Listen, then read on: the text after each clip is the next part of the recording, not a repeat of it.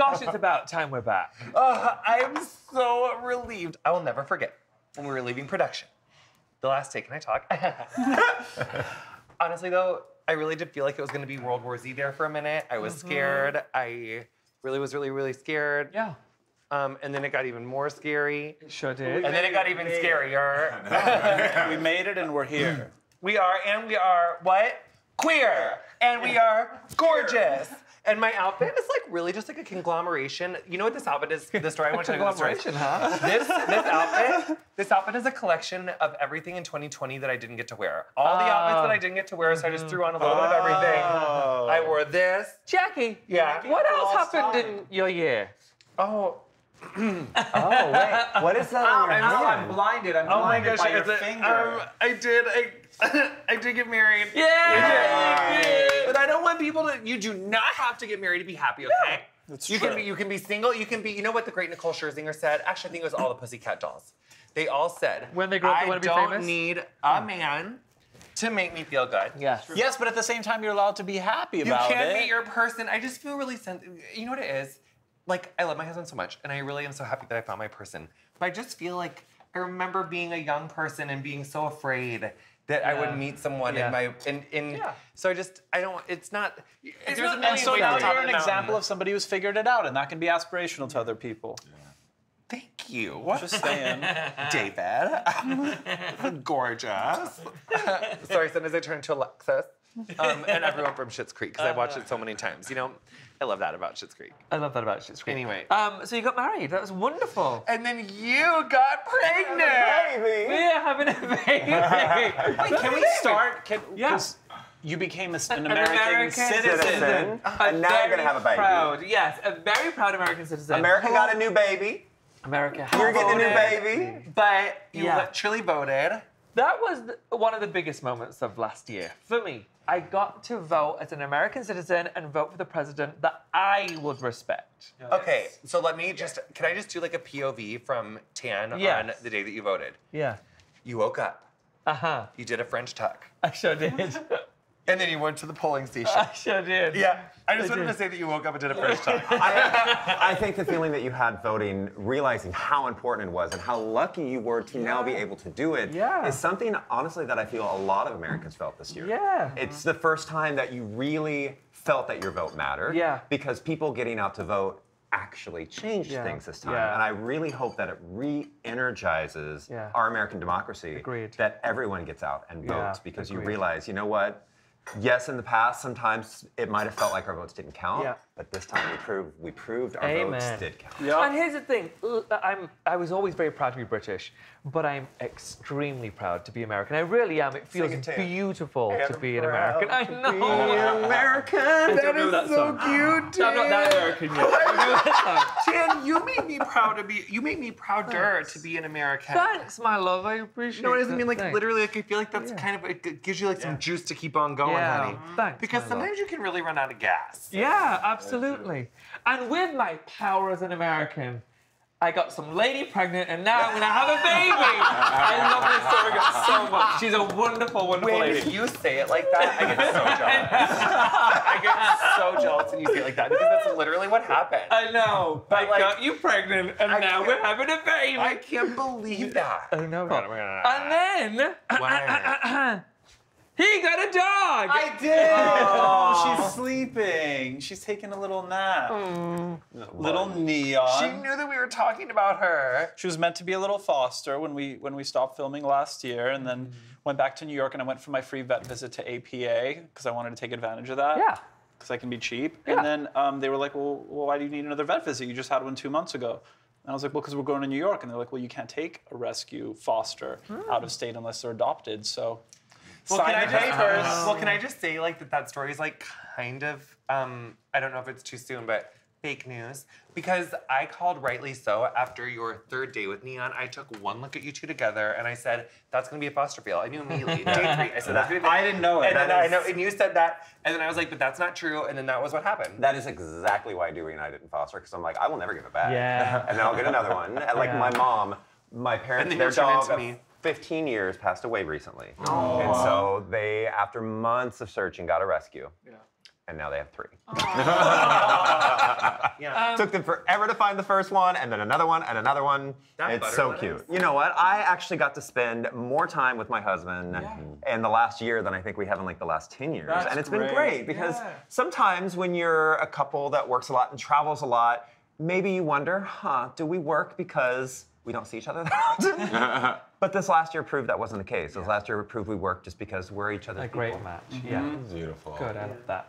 And then Kay. And then, You know, my 2020 was just full of like activism and trying to figure out how to like get our world back on track. And make our country better. Yeah, because there was a lot of black people dying and a lot of trans people dying, and I didn't like it at all.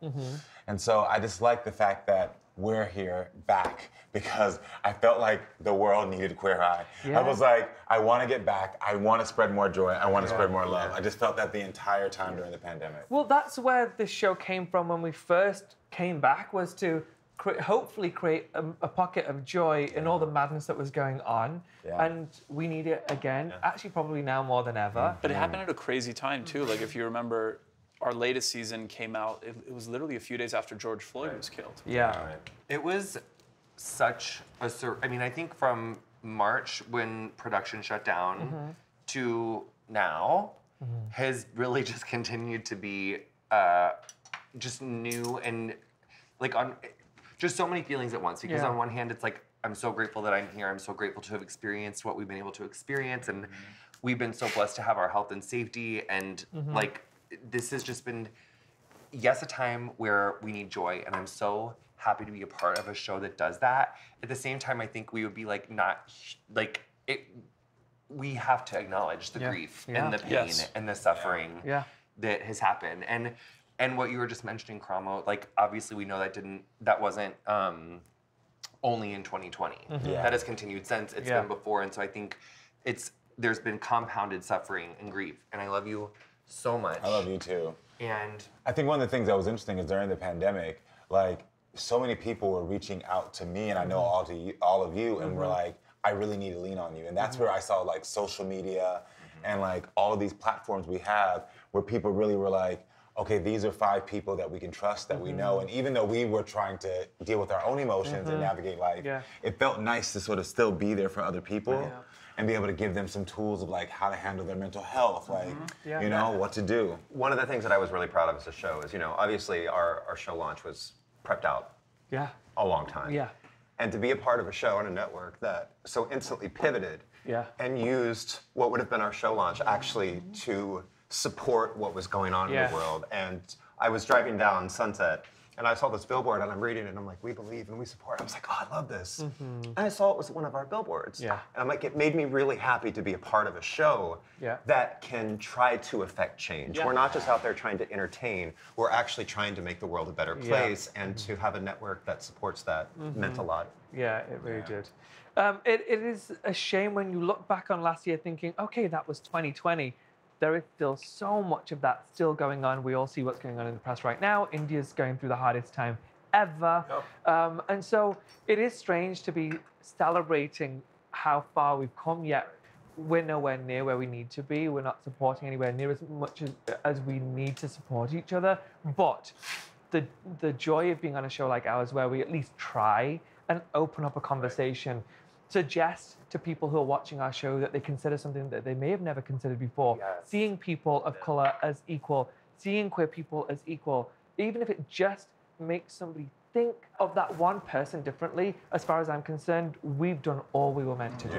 Which is so beautiful, because that is it. I mean, I think so often, I know you guys have gotten this question, it's like, visibility is so important, representation is so important, but one thing I always think is that it's not in place of actual progress in the world. And I think it's really important for me. One thing I've really thought about a lot is that, like, but we're not promising to fix the world. No. What we're here doing is like really trying to connect with people. And I think that is such a beautiful thought to sow, because so often it's like we see the person and it's an instant no. There's an instant judgment for so many different reasons, because so many reasons. I've experienced that with even some of the heroes at the beginning.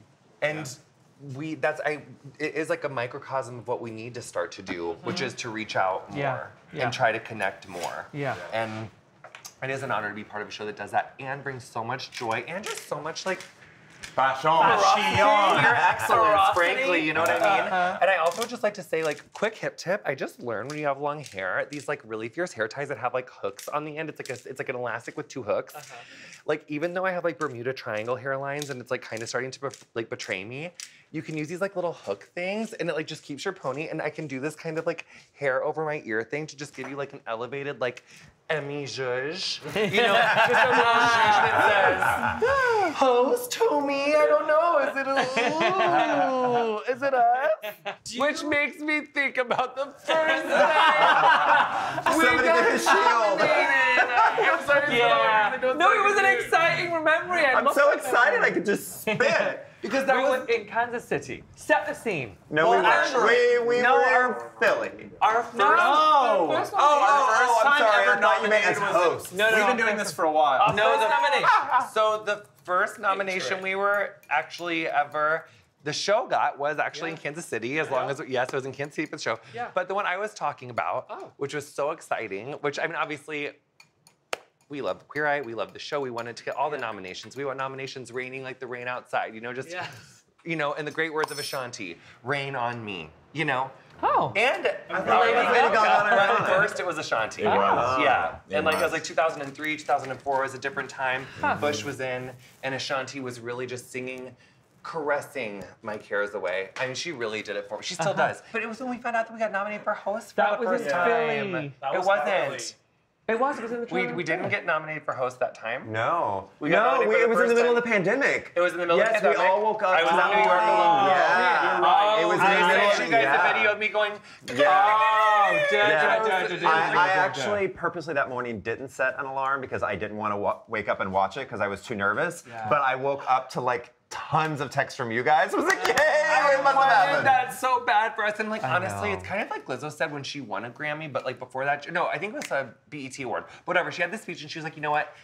The first time I came here, I was so excited. Then I got nominated, I didn't win, I was so excited. Then now I got nominated and I won and I'm so excited because really what she was always excited about, she'd already won.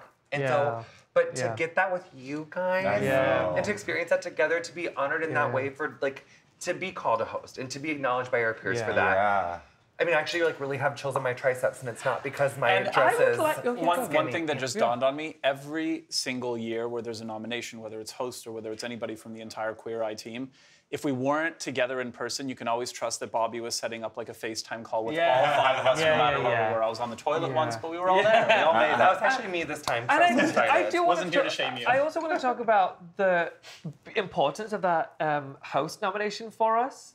Up until that point, we hadn't been nominated because I think that people didn't see us as hosts because we're not stood on a big stage. We don't have a teleprompter. But what I really... We had to come up with our lines on the fly. Yeah, which honestly, I think is so incredibly difficult to make sure that you are connecting so strongly with somebody. And so to be recognized for our work really did feel special, super special. Yeah, because I know we, not to like stick my own non-binary head up my own ass, but we make it look easy. Yeah. But it's not. I think that's why we ordinarily hadn't been nominated or don't get nominated because people think, well, they're just doing their thing. But no, it requires so much work. And I didn't realize how hard it was until now having done a show where we do have a teleprompter and we do have an earpiece. This one we don't. Yeah. It's all us. I actually find this, no joke, I find this so much harder. Being on a show where you have somebody feeding you every line, it wasn't easy, but knowing that we have to connect so greatly with everybody we meet and make them feel like they're in our world, that there's no production, that takes, as far as I'm concerned, a skilled host. But that's a testament to like the nature of our show. It's that we're meant to have these conversations with our heroes. None of that is scripted. All of that we're just rolling with the punches. Yeah. Like just looking at Terry. We were watching her a little bit ago, and it's sort of like that was a really challenging episode. Yeah. And sometimes they're willing, and sometimes they're not, but we have to figure it out. Yeah. Can you actually believe that we are 46 episodes in, and I'm still serving you all avocados? Wait! This is from like episode 2. This is the Corey Corey Waldrop. I thought I had wanted seen to go this before. I've added a little bit of butter lettuce and shallots. You know, we've evolved. Yeah. All of us have. Always evolving. There you go. Always growing, always changing. Our little homage to season 1. It is crazy to think that we have done that many episodes in such a short space of time. It's crazy to think that when we finished that season, we were like, all right, we're going back to our regular lives now. Right. You know, we're probably never going to be back to do this again. This was a lot of fun, guys. It was great meeting you. Yeah. I truly thought that after season 1 and season 2, some people might watch, but they won't connect with us as greatly as they clearly have. Yeah. I thought that was it. That was the end of my TV career, and that was okay. It was nice. Yeah. Thanks for having us. And now here we are. Wait, little segue. Do you remember the first time when we found out that there was a billboard? Yeah. Oh yeah, that video in the van. I posted that recently. Literally, like screaming. I still scream when I see us on billboard. Every single bus stop, and then in Chelsea along the wall, and then we're rushing back into Midtown to go to Times Square. The day the show launched. Yeah. The first season. February 7th, 2018. Yeah. I had chills thinking about it. Was it the 8th? I don't remember. It was 7th for sure. It was the women's long program of the Olympics. And we were exactly. I feel like that was. I think we were in New York with January 27th because we were there a week before it came out. You know, one of the things that I love about our show is how we help people evolve to become their better selves. And to watch some of our heroes, I mean, all of our heroes grow, but you know, some of them we all obviously connected with more than others. We all have our relationships with them. And I have to say, Neil Reddy, I'm so proud to watch his evolution from somebody who very low self-esteem, you know, wouldn't even look you in the eye, didn't want to touch you, to now blossoming little acting career, an activist. I'm so proud of him. And to watch our heroes take the baton we hand them and run with it, it makes me so happy. I think for me, the one that always stands out as the son of immigrants, and also the fact that I'm a family man, I have my own children, was Marco's in Philly. I mean, it was like that epitome of the American story. It's your story, it's my parents' story, it's your story. It's these stories of someone who came to this country and said, I'm gonna be better. And you're trying to balance between two cultures. And I think in that episode, what I really loved was all of us advocating as just human beings, but also as hosts, for them to use their native language and for them to be able to speak Spanish. Totally. And I thought that was, it was amazing. Because I think sometimes we can get into this, you know, people can get into modes of being like, well, you're on my show, you're here with us, so you just speak English, you do whatever. And it was like, if this is what's gonna allow you to connect, if this is going to help you to feel more confident, to build your family, to feel as if you are a part of America, which is so diverse, then speak Spanish, and we will still guide you through it. And to see their family come together was probably one of my most favorite episodes ever. Speaking about languages and like what comes with all that, like, what about Japan? Oh my God. I don't know about you guys, but I was like super nervous going in thinking like, okay, we were working with a translator, how is this going to work? But I think it's just such a testament to, like, yes, our experiences are all different, but like the universality of the things that we feel and like how we all just want to be better people and we're just doing our best. Which for me, it was Yoko sleeping under her dining table and giving up her bedroom so that somebody could stay in a hospice because she didn't want these elderly people to have the experience that her sister had. Like, I'm gonna remember her forever. For me, that is the true test of the power of our show was Japan. We know that we can connect with other Americans. We know our culture well enough. We know what really makes us feel. However, knowing that we can go across the world to a culture where their culture is so different, the way they express their emotion is so different. And their pastries are significantly better. Significantly better. The fact that they live quite differently to the way we do. As far as I'm concerned, our show was just as successful there as it is anywhere else in the world. We were able to connect with them as much as we connected with any American. I think that just goes to show the hard work that we put in every episode to make sure that we are reminding the world of the joy that we bring. Yes.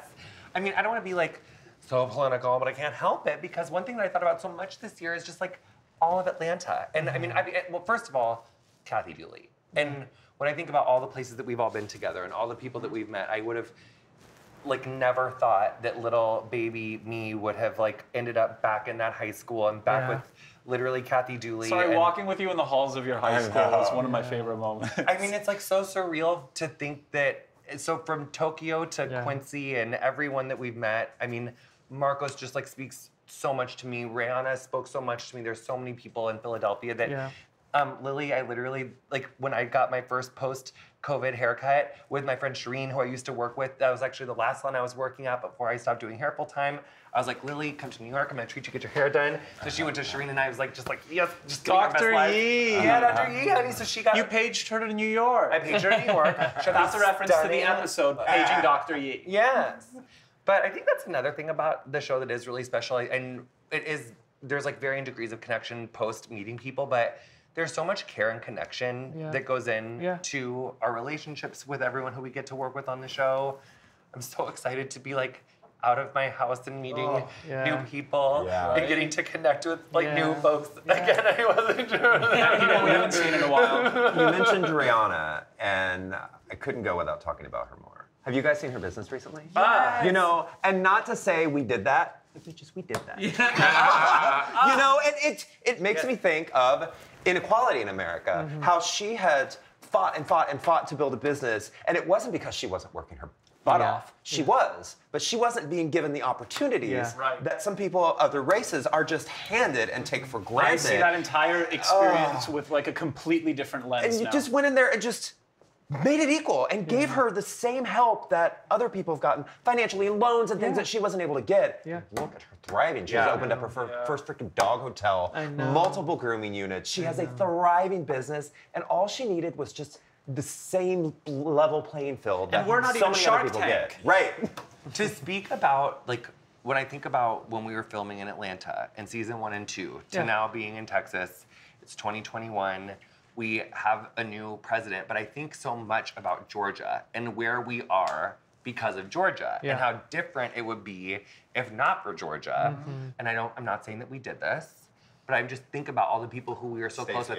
But I think I'm just saying, well, every time we go to a state, it kind of does flip blue. I mean, look. Georgia, Pennsylvania, we go there and it flips blue. I'm just saying, watch out, Texas. You're not wrong. I'm not. We flip it blue. Sharice Davids in Kansas City. Every state we go to, we flip blue. Except Missouri. Missouri was not the same, but we did get Sharice Davids. Yeah, we did. Which We that wasn't literally Missouri, us. Although I will say, when I'm thinking about my most moments, I literally campaigned for Sharice Davids with literally Michelle Kwan and literally Kansas City on the first day that I went skating in my adult life with literally Michelle Kwan. Like my inner child. I don't even know how like I haven't stroked out. Like, all of my dreams have I think you're about to stroke out right now. I'm very nervous. It's happening. That's happening right now. No, just I would be so sad. But yeah, anyway, just so many fun moments, so many memories. I love you guys so much. Do you all feel that Philly was a little more challenging than other cities? Yeah, for sure. I found that a lot of our heroes were a little more defensive. Tough cookies. They weren't as easy to break down. They weren't going to offer their emotions to us on a plate, which actually East Coasters. which was great. Actually, it made me work harder. It challenged me to really find connection. And we have something obviously we know at the start of our show called Discovery, where we really get to know them. We know so little about our heroes when we meet them for the first time, and so it meant that I was forced to really ask so many questions to find out who they were and how we can help them. In particular, Rihanna. I know we all love Rihanna very much. She is very special, but she was somebody who came into this so wholeheartedly, was willing to share every bit of information with us because she was so involved in making sure that she got the best out of her experience. And that's what makes the best Queer Eye episodes, in my opinion, is when somebody knows that this can be completely life-altering and they grab that by the horns and say, take me anywhere, as long as it means it changes my life for the better. And I think that that's what we were able to achieve with Rihanna, because she was so open to us. And one of the things I loved about that episode is that we not only got to help her personally, because a lot of times it's just about the personal lives. It was, as business owners, we got to coach her in business. And to watch her take those little nuggets of information we gave her and build her little empire. I know. And have a baby. I know. Like she's a mom and building a thriving business. Women can do it all. Yep. Yeah. I went really hard on her registry. I freaked out. It was like a Sunday. I went on that Instagram and I was just like, click, click. I couldn't help it. I was like, couldn't help it. I love it so much. I got the cutest blanket. Tan, you were just touching a little bit on ambush and like showing up and not really knowing what to expect. Yeah. What's that? Because I feel like there's this misconception that people always think that we have this like planned weeks in advance and all this information that we have. And we actually know them. We've met exactly. them. No. Right. Right. Everyone always assumes I've met them with the home design. Often I do get information about the home, see pictures of the home before, just because we got to measure. There's no way to get stuff instantly like that, sofas, blinds and stuff. But as far as like finding out everything about them that's going to make that design feel like their home. Yeah. Also, once I get in there, looking around and seeing, you can tell a lot about somebody from their home. Yeah. You can tell if they're depressed often by the things in their home, laundry that's building up, you know, their lack of motivations. And those are things that not only I use to get the design up to where it needs to be for them, but it's also sometimes information that I use to help you guys in your verticals of, oh, I'm noticing this about their house, Karamo. I think there's some issues you should help. Oh yeah, I mean, like when people always ask me, like, you have these emotional moments where people just start crying on your shoulder. I'm like, it's because it's a skill. We work at it. Yeah. We truly do find ourselves asking the right questions, really digging deep, being vulnerable, being good listeners, really understanding what they're going through. And we have to do that in a matter of 3 days. It's like, I sit there with someone and I'm like, okay, really, what is going to be most effective that's going to be a jumping point for you so that now you can blossom with all this other change? Yeah. And that's where you have to dissect, because as we all know, all the heroes we have a lot of little issues that we can help. But we all have to focus in on what is going to be the best. And I think it's amazing that even for all of us, we all somehow figure it out on our own, and it's always right on in line. We're always like right on the same page of like, okay, this is what we need to go to help them. And you really can't go in with assumptions either. It's like we literally figure this out the day we meet them, and that's where the game plan starts. I love that though, when you do go in with assumptions, they're always completely wrong. Oh, it's never. I learned that like after 3 episodes. But it was I'd like okay. to believe that that's a skill of ours, is that we understand how to pivot and change the direction of an episode. We have incredible producers on our show, wonderful story producers who have a plan of how the week will go, but sometimes somebody throws a spanner in the works and we need to It's changed a few times, yeah. right? I mean, in design, going back to an episode in season 1, Corey, I was planning on doing the basement. Remember his man cave? Right. Like that was the whole plan. I knew all the measurements are down there. I had dumpsters ready to get rid of all the junk. And then we get there and I realized, wait, he's spending way too much time in this basement. He's not spending any time with his wife and daughters. We're going to do the upstairs space, so it's actually now a family space. Oh, and his dad's quilt. Yeah, I know. One other point that I really want people at home to understand is that although we work incredibly hard, we do have a wonderful team behind us. I have 2 incredible assistants who work with me to make sure that there's product in those wardrobes, that things are getting altered the way they need to. They do an incredible job, and every one of us has a person that we can rely on our crew. But I think what would be really fun is, like, I would love to hear about what your process is. Like, how do you, how do you approach, like, makeovering someone's style? How do you approach their closet? Like, what happens? Yeah, I mean, I get this, so we get information beforehand. I don't know if you guys get information beforehand about what they, do you send a questionnaire? I just need photos. Okay. I need photos the day before. I need like legit dietary restrictions and allergies, and that's it. Okay, so I get the team to send a questionnaire that asks really simple things like, what color would you never wear? What is your favorite color? What's your favorite fit of jean? Have you ever worn this? Would you never wear this? And so at least I get some information before I meet them, because we need to lock down a location, and that can take weeks to arrange. So we need to kind of get an idea beforehand of who this person is and where they might actually shop if they were going out shopping.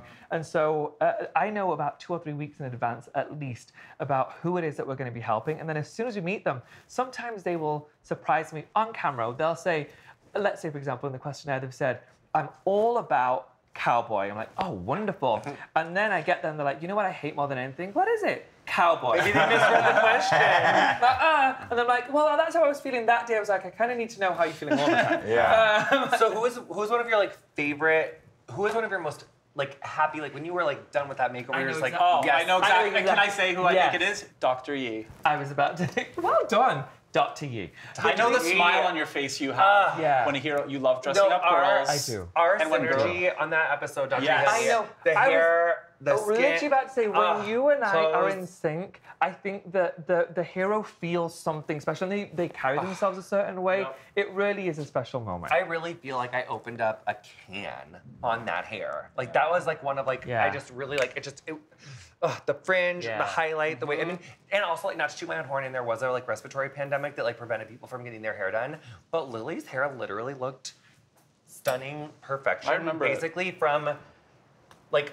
August 2019 until like April 2021. Like, I'm sorry, but that was like that color. She kept it up. It was seamless. Well, she didn't. That's exactly the thing. She never got it done because there was a respiratory pandemic, and that color I gave her literally held up for a year and a half. I'm too good at my job. Yes, honey. I was giving her credit, and you were giving yourself. Sorry. Oh, yeah, no, sorry. Yeah. You know, I think one of our dreams always is, how can we reach out to more diverse people? Yes. Yeah. How can we meet new people with new stories? I think especially after this year, honey, we've been cooped up in our house a lot. I'm ready to meet some new people and do some new things. I'm excited to not only bring more hope and joy to the heroes that we're helping, but more hope and joy to the world because, my God, we all need it right now. After this last year, I can't wait to show people just the encouragement that I feel that the hope and joy that we're able to give our heroes, I feel encourages other people to get out there and do things for other people as well. Right, you know, I feel like we're just reaching out and handing that baton to our viewers and being like, go out there and make the world a better place. And this is how you can start doing it. Yeah. I agree.